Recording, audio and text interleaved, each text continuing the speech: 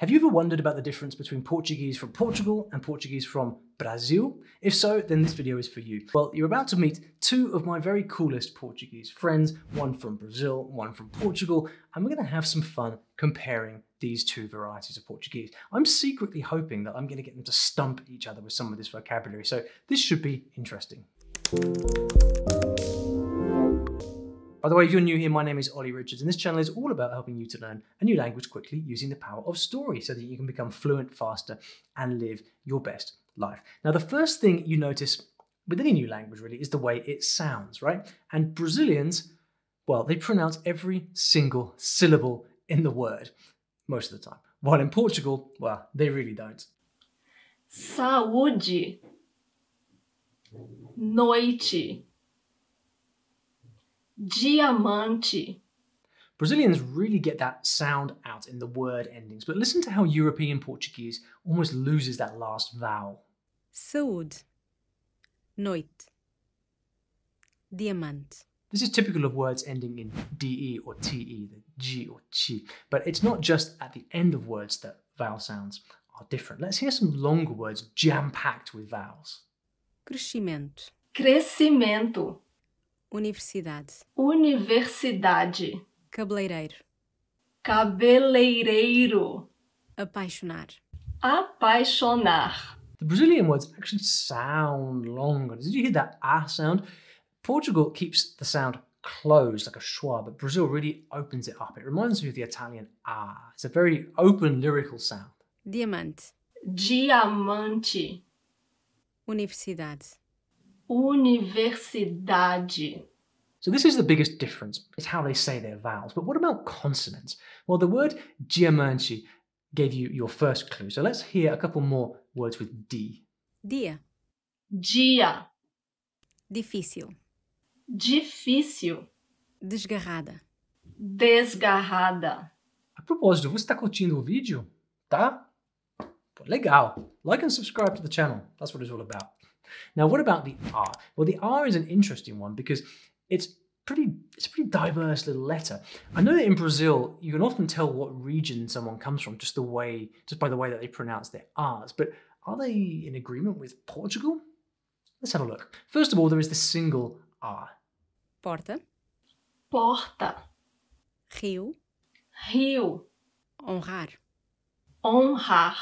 This actually reminds me of the way that they speak in Rio de Janeiro. There's a very distinctive carioca accent, and the way that they say their R's can be rather dramatic. Falar, quarto, But what about that double R? Well, this can depend on the region. carro, carro, guerra, guerra, guitarra, guitarra, arroz, arroz. Now, when you hear Portuguese words ending in L, you might not think there is an L there at all. papel, Papel, azul, azul. It's funny, Portugal seems to make that L disappear, whereas Brazil says it like a w, ow, w. Neither of them really says that clear L sound like we would expect from English. And after all, why should they? It's not English, is it? Now let's talk about the S sound, the S sound. Have a listen to this. 600 asas azuis, 600 asas azuis. Well, that was certainly a mouthful. Why be boring, right? If you think that you can say that in either dialect, I dare you to pause the video and give it a try. Go on. But even in everyday words like dois, meaning two, Brazil draws out that S sound, whereas in Portugal it's a lot more like a dois with a sh at the end. Mind you, people from Rio might confuse you though, because there is definitely more of a European sh ending in that part of Brazil. There's a bit of a mix going on. Another S sound that you might have wondered about is the S with a cedilla. Is it the same in both countries? dança, Dança, coração, coração, exceção, exceção, intenção. intenção.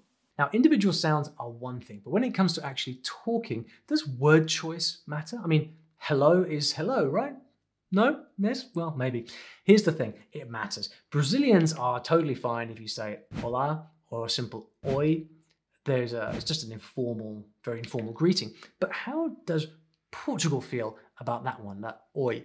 It's quite a direct sound, isn't it? Especially in English. I mean, this is actually a non-existent word in the Portugal dictionary. So it's not something that you'll hear that often. Although these days, with the influence of Brazilian telenovelas in Portugal, you might actually hear the oi here and there. If someone says that to me, I wouldn't mind at all. Oi, tudo bem? No problem.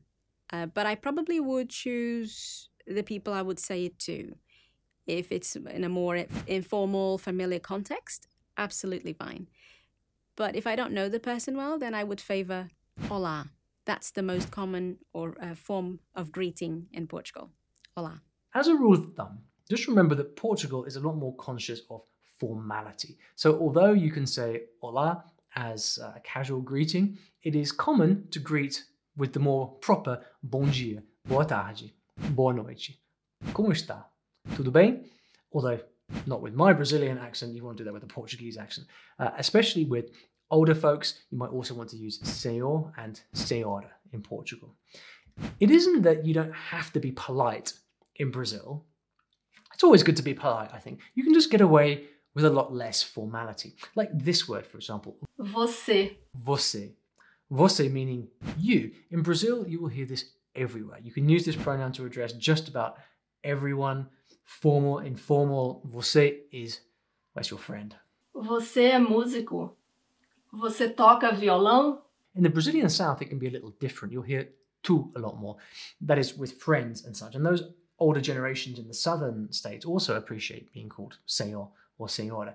But in most places, você is normal and of course will always be understood. You just have to watch some cool Brazilian movies to get that one stuck in your head. And I've got a really great list of the best Brazilian movies right here. I'll put that in the description of the video below as well. However, saying você to everyone in Portugal would be a little bit weird. People will look at you kind of funny, although they would just guess that you've learned in Brazil.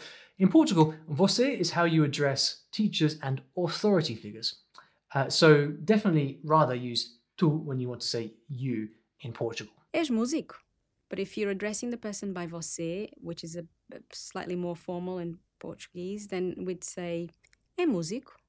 Now, when it comes to colloquialisms, a language course can only really do so much since every regional vernacular varies so greatly. But you pick these things up quickly once you start mingling with the locals. Like verbing, for example. Have you ever heard this word, verbing? Us English speakers do it all the time. We say strange things like, I'm going to Google it, or he authored a book. In my case, a Portuguese short story book. I authored it. Not a real word, is it, to author? But we use it. This is called verbing. The word author is a noun, but we turn it into authored to make it a verb. Now, since Brazil and Portugal have the entire Atlantic Ocean between them, I wasn't surprised to discover that only one of them really does some creative verbing. And can you guess which country it is? Parabenizar. Dar os parabéns. Ordenar. Dar ordens. No surprise there, Brazil being all about extreme festivities and colour and passion. Why not also break all the rules while you're at it? Now, speaking of passion and verbs, I believe European Portuguese speakers say I love you in a different way to Brazilians, meaning they often put the pronoun after the verb, like this. Amo-te. Eu te amo. This also happens with reflexive verbs. So whereas Brazilians would say sinta-se em casa, a person from Portugal would say se sinta em casa. The pronoun moves. But there's another way in which Brazilian is closer to English in style. Phrases like I'm walking, I'm skating, I'm playing guitar. In Brazil, you can translate these more directly. Estou a caminhar. Estou caminhando. Estou a patinar. Estou patinando. Estou a tocar guitarra. Estou tocando violão. So which style do you prefer? Now look, I haven't forgotten about slang. We'll get to that soon. But right now, I can't wait any longer to see if these guys can actually confuse each other. So some words have no relation whatsoever between the two languages. So I'm going to show Portugal a picture and then Brazil a picture, and then we'll see what words they come up with. Okay? Ananás. Abacaxi. Telemóvel. Celular. Rapariga. Oh, no, no, no. Don't say that in Brazil. You will get in trouble. Menina. Or garota. Equipa. Time or equipe. Relva. Grama. Bicha. No, don't say that in Brazil. That's gonna get you in trouble. Fila. Baloiço. Balanço. Frigorífico. Geladeira. Dobragem. Dublagem. Ligadura. Atadura. Now let's swap this around. Okay, Brazil first. Sorvete. Gelado. Terno. Fato. Xícara. Chávena. Conversível. Descapotável. Legal. Giro. Ou fixe. Well, I can see there is a lot that I don't understand yet about European Portuguese. I mean, I learned Portuguese in Brazil. Speaking of which, how do you guys both say understand? Eu percebo. To say I understand, entendo. To ask, do you understand? Entende? Okay, entendi. Percebi. Well, whatever. To make things more confusing, there is another bunch of words that both countries use, but they don't have the same meaning. And so this is where things can get really tricky.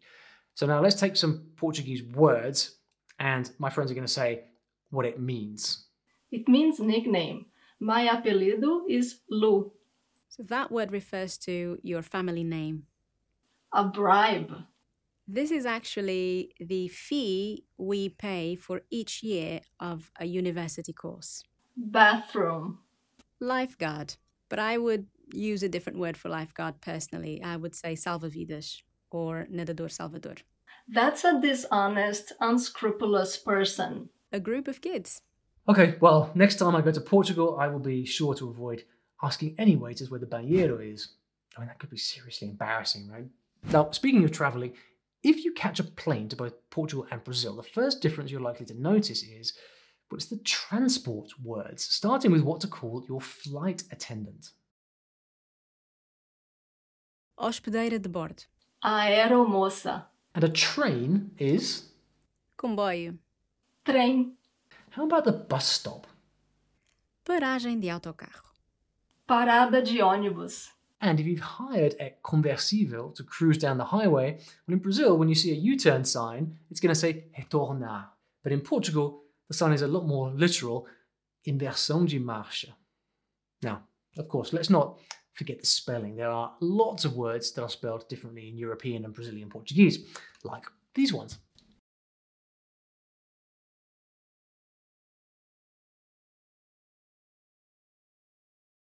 Worth noting. Now, are you ready for a final showdown? Time to compare Portuguese slang. Pão duro. We all have that family member or that friend who does not like to spend money. Pão duro is a penny pincher, a stingy, cheap person who does not like to spend their money. E aí? I love this expression. It can mean a few different things. One way to think about it is just like WhatsApp. So say I'm on campus or I'm at a bar and I see my friend and I go like, hey, yay. You can also use it just like, hey, I'm on campus and I come across my friend Vanessa. I go like, e aí, Vanessa, tudo bem? Hey, Vanessa, how are you? It could also mean like so, like a question. So, say my friend Vanessa just had a job interview and I want to say, so how did it go? I say, e aí, como foi? Phonics. Phonics, it's more of an expression of surprise or when you're upset. Somebody says something or does something or you hurt yourself and you just go, phonics. Cabeça dura means stubborn. You know that friend who will not listen to advice or opinions and who will do whatever they want to do no matter what anyone tells them? Well, that friend is cabeça dura. Bué means much or very much. So, in other words, it's muito in Portuguese. And it's actually a word that comes from Angolans who also speak Portuguese. Beleza. It means a few different things, all of them positive. So one of the things is cool. Let's say I tell you I'm going to email you information about that book we talked about, and you just want to say cool, you say beleza. It could also mean got it. Let's say your manager asks to have a certain report ready by Friday and you want to say got it, you can just say beleza.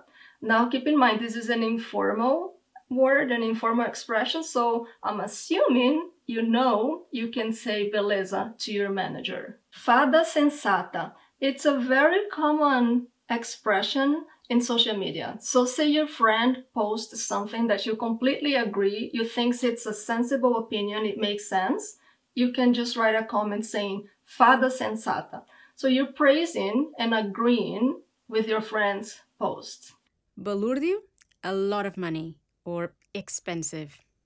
Só minutinho. It means just a sec, just an instant, but not literally. You know, maybe I'm working from my home office and my husband calls me and I want to say 1 instant or 1 second. I say só minutinho. Burro, we would use, or some people would use to call somebody who is dumb, who's not very clever or intelligent, with a low IQ. Não tô nem aí. I don't care. I don't give two hoots. Gajo, tipo, bacano, guy, lad, chap. Foi mal. This is an informal way to apologize, to acknowledge a mistake. It's like, my bad. Foi mal. Fixe. Baril. Altamente. Cool. Nice one. Sextou. It means it's Friday. It's the weekend. It's a happy expression we use to say that the weekend is finally here. The week is over. Briol. Grande briol. Muito frio. So it's very cold. Lacrar. That's a slang word that means to knock it out of the park, to do an excellent job. So say my friend Vanessa just got 3 job offers. I can say lacrou. I'm using the verb in the past tense because the situation already happened. And what I'm saying is like, wow, you knocked it out of the park. Beber copo. To go out for a drink. Vamos beber copo? Here's an expression that I love. Mala sem alça.